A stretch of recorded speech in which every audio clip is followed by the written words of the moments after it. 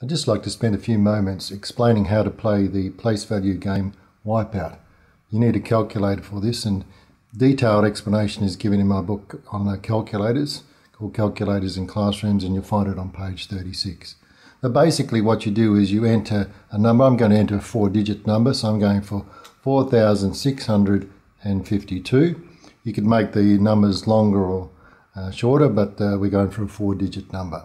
And then you'd give the instruction that you have to remove a digit. So in this case, I might remove the digit 6, and the operation that I'm allowed to use is subtraction.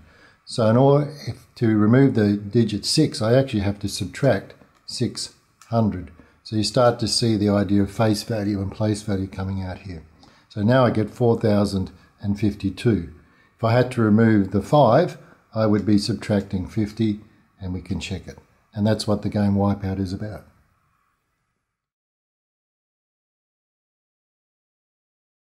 In Wipeout, we were doing what was called additive thinking. We were adding or subtracting numbers. In this case here, we're going to need to multiply as well as subtract. So we're going to have some what they call multiplicative thinking.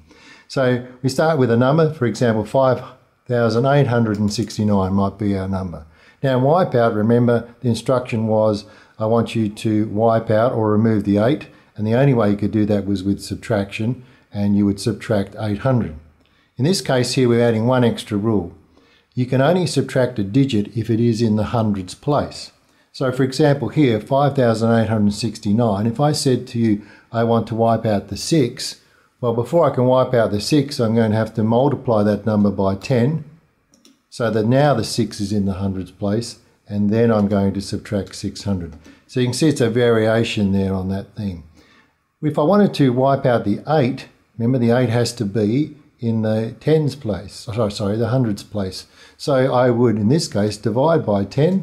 That would get the 8 into the hundreds place, and then I would subtract 800. You start to see how this is a little bit harder than playing the game Wipeout.